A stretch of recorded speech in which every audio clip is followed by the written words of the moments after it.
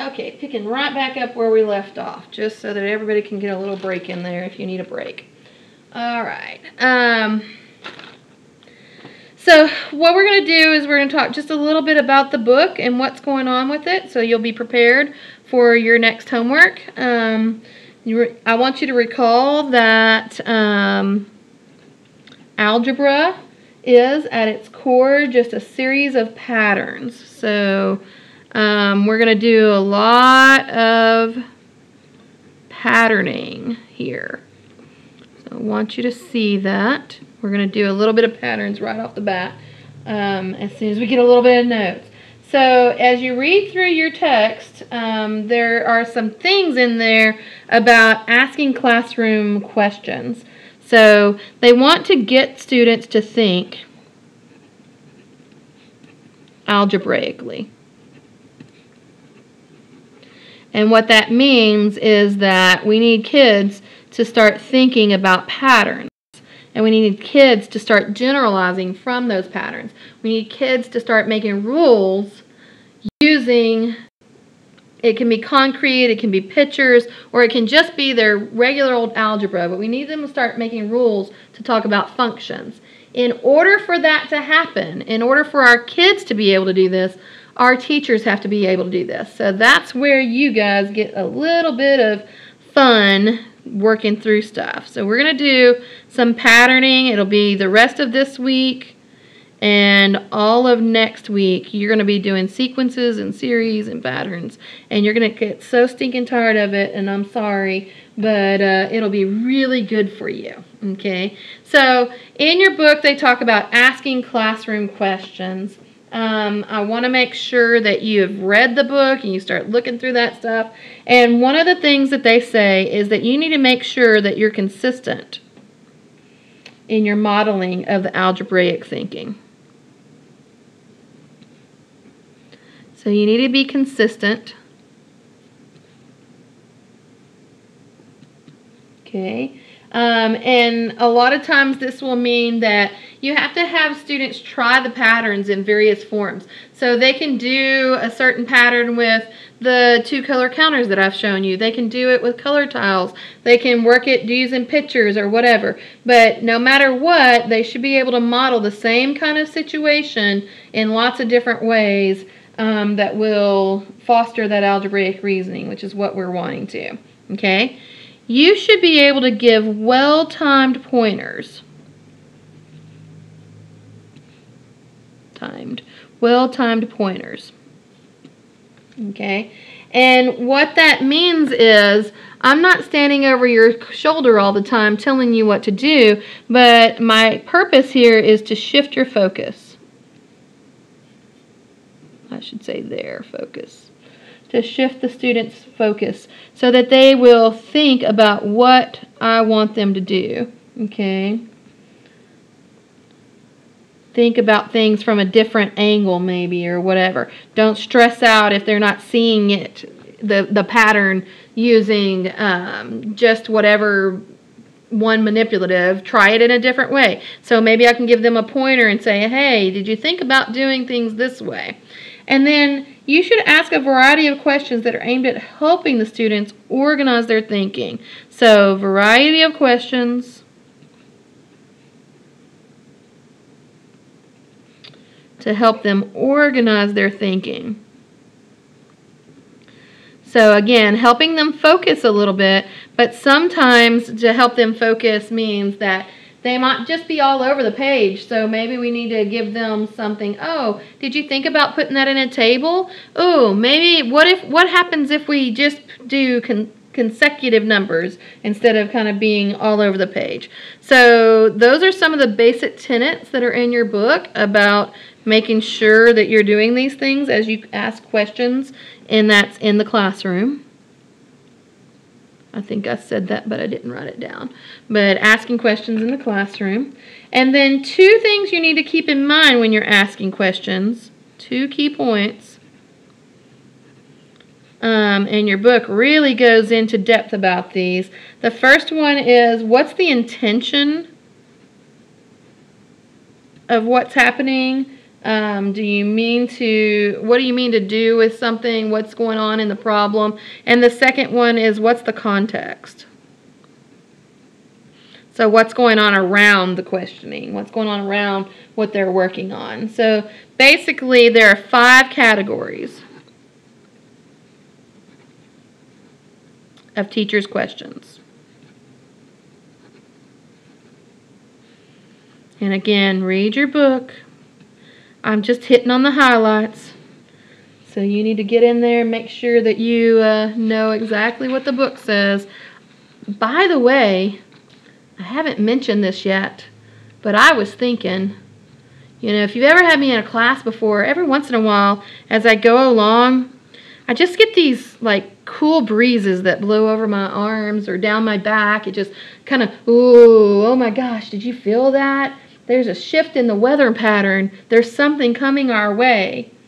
And when I feel that way, a lot of times, right after I feel that little shiver go down my back, lo and behold, there's a quiz. Yep, I know. Oh, Dr. Webster, don't do this to us.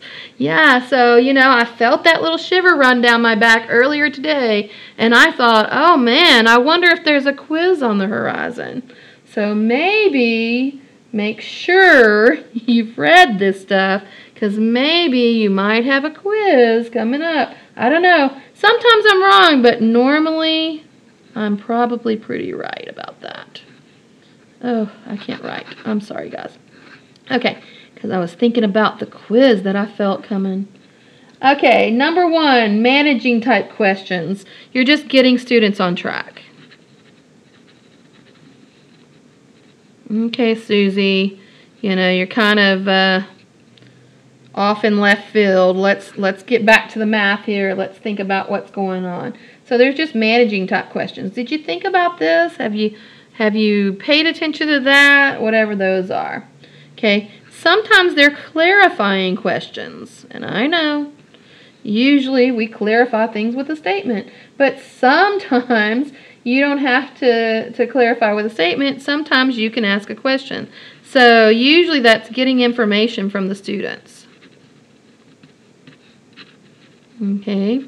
So, where are they in their process? What are they looking at? So a lot of times when the teacher isn't sure what the student was planning to do, why they're bothering to, I don't know, build a huge fort or whatever, whenever we're just talking about toothpick houses.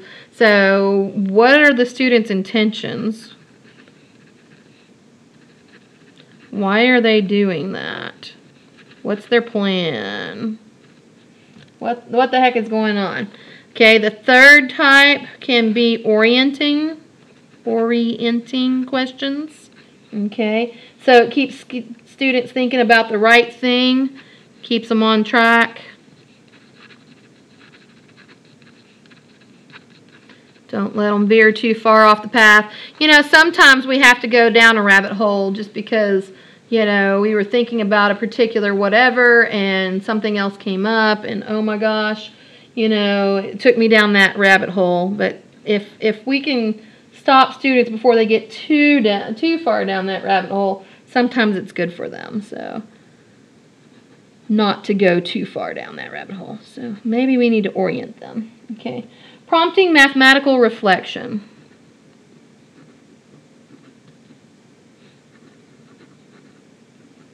This one's in your book again. So prompting the mathematical reflection. So what I'm doing here is I'm asking students to think about whatever topic it is and explain themselves. Ask students to think about the topic and explain, and usually that ends up being a why. Why did you do that? That helps them to think more deeply, more richly about the mathematics that's going on. So they're actually doing a little bit of reflection there, and that's one of the things we want them to do. And then the last type of questioning that your book talks about is the questions that elicit algebraic thinking.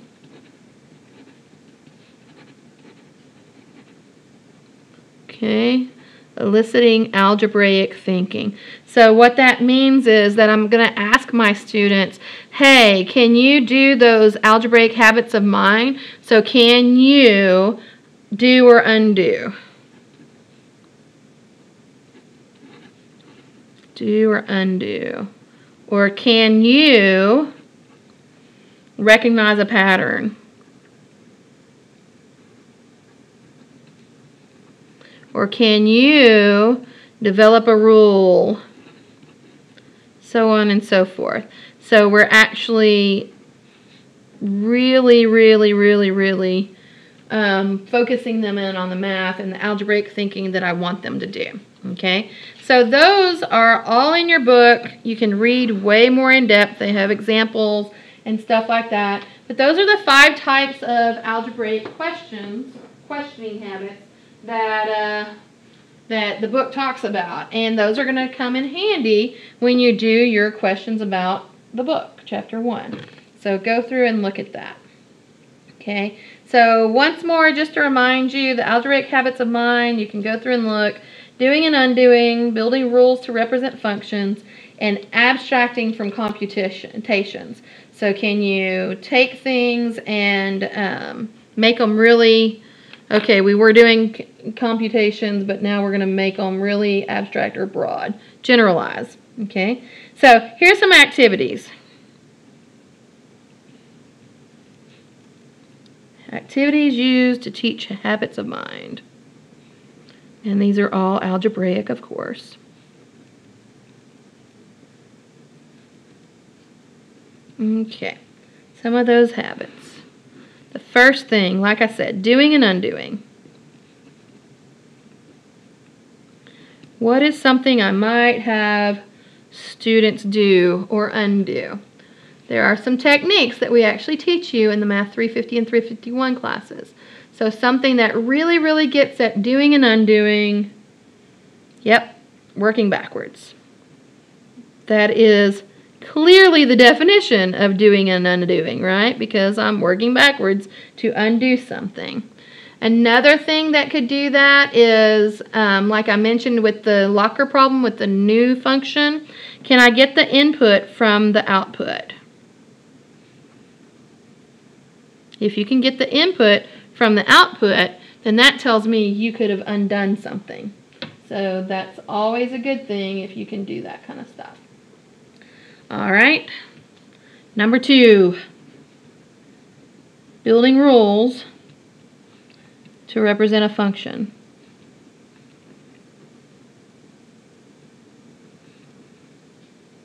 Functions.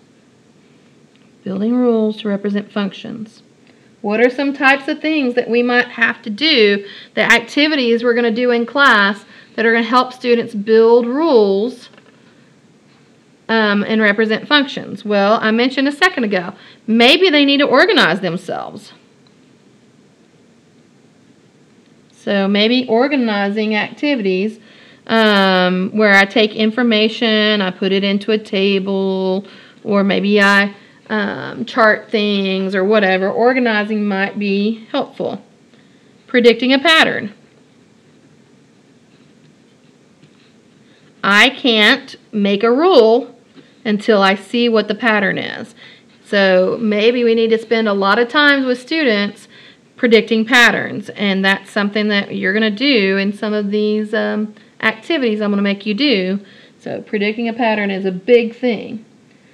Maybe I need to chunk the information. It's an interesting word that they use in the book. Chunk the information. What does that mean, chunking the information? It means maybe I can look at things and cluster the information together around a similar pattern or whatever. You saw that in the number of divisors homework that I gave from day 1 of this week. So they have things chunked together. All of these things have just a prime number times a prime number. All of these things in set whatever, maybe it was set C, have a prime number times a prime number squared. So they're chunking things together and sticking it all together so that you can see a pattern more easily inside of that smaller amount of material. Okay? Maybe we need to describe a rule. Like in words, can we tell people what is going on when we see the pattern? Maybe we need to describe the change that we're seeing. Okay, what happened from the first picture to the second picture? And we're going to get some examples here in a minute. So what's happening in there? Can I see the change that's going on? And maybe I might need to use different representations. So sometimes it helps me to think algebraically if I can see stuff. Maybe it's all in a bar chart and I need to see it all in a line graph, or maybe I can put it all in a histogram or something like that. So different representations will help sometimes. And a really big one would be if I can justify my rule. And that's really important to students because they want to know, why does something work? If you don't know why, like the divisibility for 3 rule, if you don't know why that rule works, then just knowing it, sometimes that's not very helpful, right? Okay, so that's the second algebraic habit of mine. And then the third one, like I said, was abstracting from computations. Abstracting from computations. Well, how do we do that? How do we get people to do that in the classroom? And how are you going to do it for me? Because that's where we're headed. How can I get you to abstract stuff using just simple computations? And of course, one of the ways is I can do computational shortcuts. So one of the very earliest forms of abstraction that students see in the math world is whenever they go from adding 2 plus 2 plus 2 plus 2. That's a repetitive thing, and they say, hey, there's a shortcut for that. Maybe that is 4 groups of 2. And so it becomes a multiplication problem, and being able to see that shortcut and change it around will help them to be able to abstract. Now, multiplication is a little more abstract idea than just adding 2 things together. Okay? Maybe they need to be able to calculate without computing. What does that mean? Again, see this example here? Sometimes whenever you're first teaching multiplication, they actually have to do in their heads 2 plus 2 plus 2 plus 2. But sometimes whenever they're a little more focused, they've got a little more knowledge of their basic fundamental multiplication rules and stuff like that. Their times tables is what we used to call it whenever I was a kid. Okay, so then I know I don't have to do the computation, 2 plus 2 plus 2 plus 2. I know 4 groups of 2 is 8, man. So I can calculate that, and I don't have to write it down, and I don't have to do any actual computation in my head.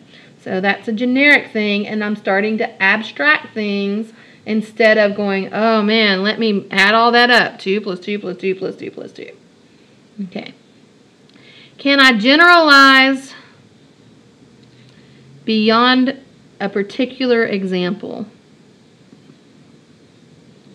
Okay, that's where we start getting, it starts being a little bit more rough for the students, right? Generalizing beyond a particular example. So in other words, here I've got this very nice concrete kind of example here, and I want to know, oh, does that work the same way all the time? So if I had, for instance, 12 plus 12 plus 12 plus 12, that's a different example, right? And can it apply to all kinds of things? Is that still 4 times 12? Can I change that into multiplication, and can I generalize it? So does it have to be a 2 or a 12? What if I put in 4 times x? Oh my, that's a big thing, right? Okay, so generalizing beyond a particular example, equivalent expressions. So similar thing. If somebody knows that 4 times 12 is equivalent to 48, then maybe I can change some stuff out and do some substituting type stuff. And maybe I can can help myself be more abstract is what I'm after. Okay, symbolic expressions. Using the math symbols in particular for us are useful here. For instance, everybody who watched this knew what I meant when I said 4 parentheses 12, that's a symbolic representation for 4 times 12. I didn't have to spell that out, but you had to some point in your life go from 12 plus 12 plus 12 plus 12 to 4 parentheses 12. Oh, that's 4 times 12. Oh, that's 48. So we're starting to build our way up and make things more and more abstract.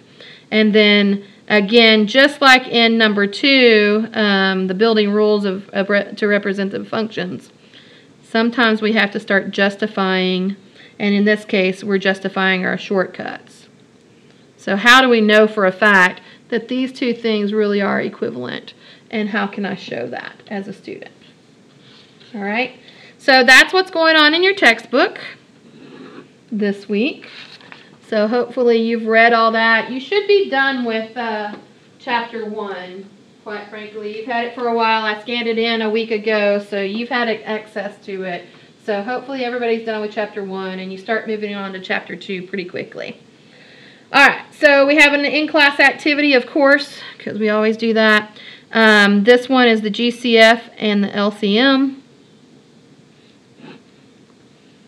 I'm going to scan this guy up into D2L, so you'll have it. You can print it. You can do whatever you want with it. And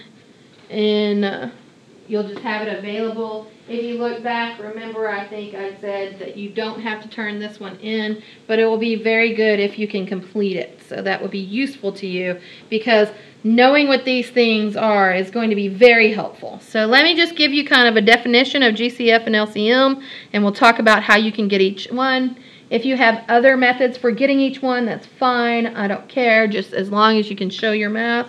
So GCF, everybody knows, hopefully, that means, yep, greatest common factor.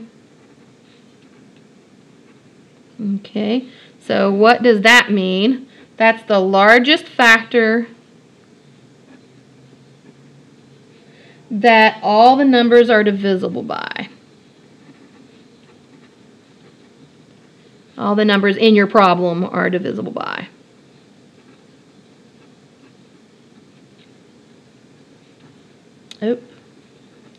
Divisible by. There we go. Okay, so if I want, for instance, the GCF of, and I'm going to list them for you, and this is the notation that you'll see, 24 and 39, then what I need to do is I need to figure out what number is the largest possible number that will go in evenly to both 24 and 39. So that's what we mean by all the numbers in the problem.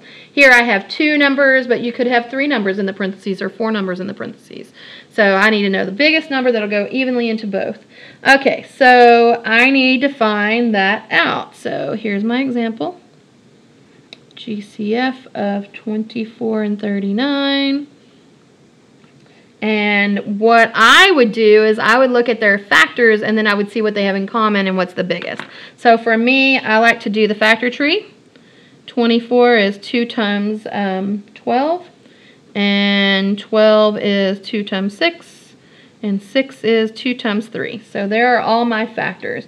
So I've got 2 times 2 times 2 times 3, prime factorization, right? Okay, and then 39, that one's actually a lot easier. That one's 3 times 13, right? Really easy factorization. So if I wrote those out, let me just write them for you. I don't think we need to necessarily, but just so you can see, this is 2 times 2 times 2 times 3. 39 is 3 times 13. You can line them up pretty easily and probably see, hey, look, what they have in common here is a 3. It's actually the only common factor, but it is the biggest common factor also, right? So it's the largest. So their greatest common factor is a 3. I'm going to put it up there so we have it in all of our spots. And we can see, oh, the greatest common factor between those two. So that's one way to do it. That's using the prime factorization. So method number 1, prime factorization. Method number 2 is you could just list out all the factors and see, okay, which one's the biggest. So they don't have to be the prime factors. They can be all the factors. Some people like to do that. I usually do prime factorization, but you could do that, list all the factors. So let's do that really quickly. 24's factors would be 1, 2, 3, 4, 6, 8, 12, and 24. There are a lot of them. It's pretty abundant looking there to me. 39 would be 1, 3, 13, and 39. So again, we can see, look right here, the thing that they have in common is a 3. If there had been, for instance, if this had been a 13 up here, then they would both have 13 in common. That would be the largest one. So I would have picked that one instead. Okay, but that's GCF. That's how I would find it. One of those two methods is probably your method. Again, if you have a different way you want to do it, that's fine by me. All right, so what about LCM? LCM means, yep, least common multiple.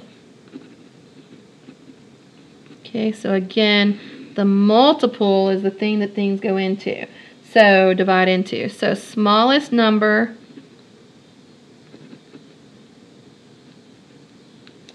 that is divisible by all the rest of the numbers.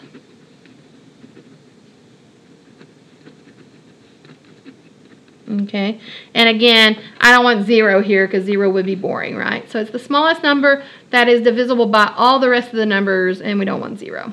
Okay, so let me do that. Again, there's a couple of methods. One is the prime factorization method. So let me write that first this time. Method number 1, prime factorization. And again, I'm going to list out all the prime factorizations, and then I'm going to find the common one and multiply, and then multiply by terms that are not in common. So multiply all common factors, and then multiply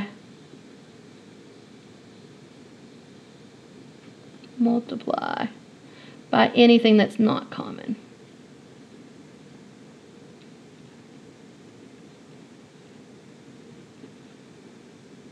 Okay, so this one's a little bit more tricky on how you find it, but it's not terrible, so we'll see how that goes. All right, I've already got my prime factorization from earlier, so I'm not going to redo that. We're just going to use it and go. So 24 we knew was 2 times 2 times 2 times 3. And 39 we knew was 3 times 13.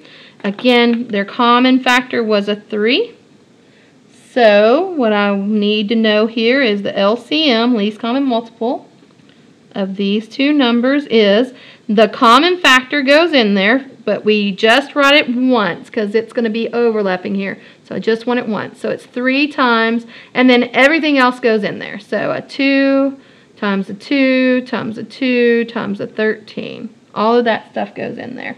And when I multiply that out, I get 312. Okay? So that is the one way. Method number 2 for this would be to list all the multiples and just see where they finally come together. I actually don't really care for this one because it can get kind of out of hand really quickly. So I usually use the first method there. But multiples of 24, I don't want to come up with them all. I wrote them down earlier. 24, 48, 72, 96, 120, 144, 168, 192, 216, 240, 264, 288, 312. And we know that's it, so I'm going to stop. But you could keep going. You see why I don't love that. Okay. And then multiples of 39. Not quite as bad, but they're still pretty bad. 39, 78, 117, 156, 195, 234, 273, and 312. So you just keep on going, listing out all the multiples of each number until you get one that they have in common. But you can see that that one's kind of a mess for doing it. Okay, so those are the two kind of standard ways that most people have done these before. I'm going to throw out one more, and it's actually a method for both.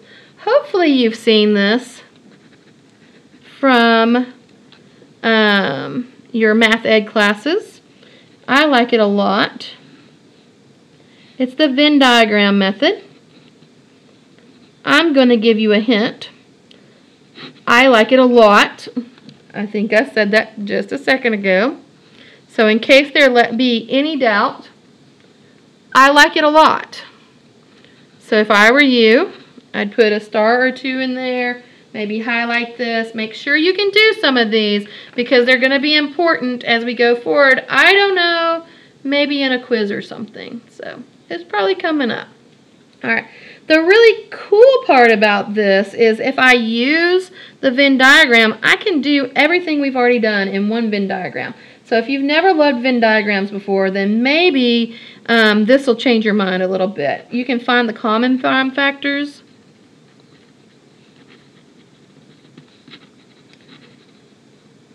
Those are going to be placed in the center.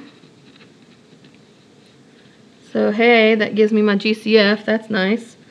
And then I'm going to take all the uncommon factors, if that's a word for here. Uncommon. Not in common. That's what we mean by that. Prime factors. And I'm going to put those in each of the outside circles. Place those in their respective circles, depending on which number it's a factor of. Okay, and the really cool thing is that I will get, in the middle is the GCF. It's the product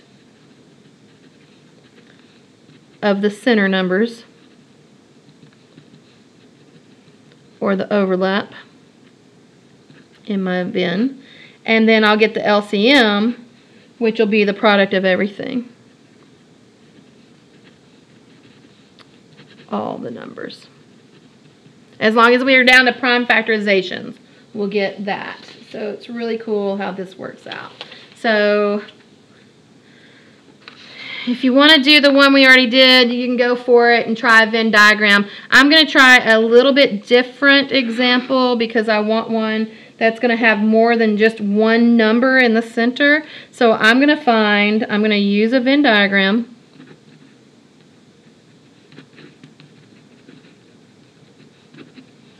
To find LCM and GCF of 36 and 48. Okay, so those are my numbers. So first thing I need to do, I need to get my prime factorizations. So 36, I know that that's the same as 9 times 4. And I know 9 is the same as 3 times 3. Those are my berries. And 4 is the same as 2 times 2. So that one's pretty good. And then I know 48 is 4 times 12. And I know that 4 is 2 times 2. 12 is 3 times 4. And 4 is 2 times 2. Okay. So I'm going to lift out the prime factorizations. 36 is 2 times 2 times 3 times 3, or you could write 2 squared times 3 squared, but I'm just going to multiply them all out. And 48 is 2 times 2 times 2 times 2 times 3. 4 2's and a 3 in there. Yep. Alright. I don't think I'm going to get as far as I had planned today. Darn. I know that's a sad day for you guys, but that's all right. We'll get through with LCM for sure. All right, so let's place these real quickly. My time is running out that I have placed on myself to do these things. I like to say over here is the number 36 and over here is the number 48, just so that I remember these things. I'm going to scoot it up. And I want to see, what do they have in common? Well, I'm going to look like I did before. There's a 2 and a 2 and there's a 3. So there's a 2 and a 2 and a 3. Those all go in the center. That's what they have in common. And then the 36, what does he still have left over? Yep, he has a 3, so I'm going to put that in the 36 circle.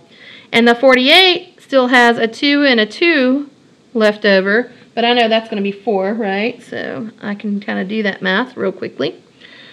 For their GCF, like I said before, the GCF is going to be whatever's in the overlap, so it's 2 times 2 times 3. But we know that that's, sorry about that, 4 times 3, so that's 12. All right, think about it for a second. 36 and 48, yep, they're both divisible by 12, so that makes sense. That's cool.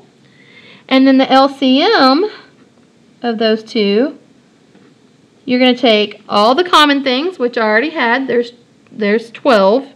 2 times 2 times 3. And then you're going to multiply anything that's left over. There was a 3, another 2, and another 2. So let's go. That was 12, right, that I had in the center. Times 3 times, and can I make that a 4? 2 times 2 is 4. So this is 12 times 12, and we know that 12 times 12 is 144. So their LCM is 144. Okay. One more thing. There's a really cool formula. The LCM of two numbers. If you notice, whenever these things are in the center, they're overlapping, I don't double count them. If you double count them, you'll get the wrong numbers here. I want to only count them once. That's why I only put them together right there once. Okay? So there's a really cool formula that says, hey, if you want your LCM, what you can do is you can multiply your A times your B, and then you can divide out the GCF. Because, again, I don't want to double count. So you can do that real quickly. Check it and see. The LCM of 36 and 48 would be 36 times 48, but I'm going to divide out the 12 because that's the GCF. And if I just kind of pay attention here, the 12 goes into the 48 4 times, and it goes into the bottom once. I'm sorry, y'all can't see that one. 4 times, and it goes into the bottom once. There we go. And then I just have to multiply 36 times 4. So 6 times 4 is 4, carry the 2. 3 times 4 is 12, plus the 2 is 144. Lo and behold, look at that. It really does work. So it's a really cool, fast formula for doing this. It might help you. All right. So as you go through, what you're going to do is you're looking at the GCF and the LCM. GCF and LCM. You can use that formula some if it helps you, and you can see how this develops inside of this handout. So I actually just changed my mind. I'm sorry. I know that I said that the GCF, you're not going to have to turn that in. But because we didn't get very far, I'm totally out of time. I'm going to not give you the building with toothpicks and the exploring houses, and I'm going to give you this for your homework instead. So hold on to the building with toothpicks and the exploring houses. You won't have to worry about that. I'll make a note in D2L so that you know. So you won't be confused, hopefully. Don't worry about that stuff. Do the GCF and the LCM to turn it in, and I'll make sure to send that through the announcements. All right? Well, probably in the week 2 module. I'll make it there. Okay. I think that's everything that I can possibly squeeze in right now, because I already did a 20-minute video, and now I'm shooting at a 40-minute video, so that's an hour's worth of videos for day 2. So I feel like that's enough. I'm sorry, I had planned to do a little bit more stinkers, So we will do our problem-solving stuff next time, and I'll start us out with a hands-on activity, Don't Fence Me In, and maybe we'll do some of that building with toothpicks together. All right. Y'all have a good week. Let me know if you have questions. Thanks.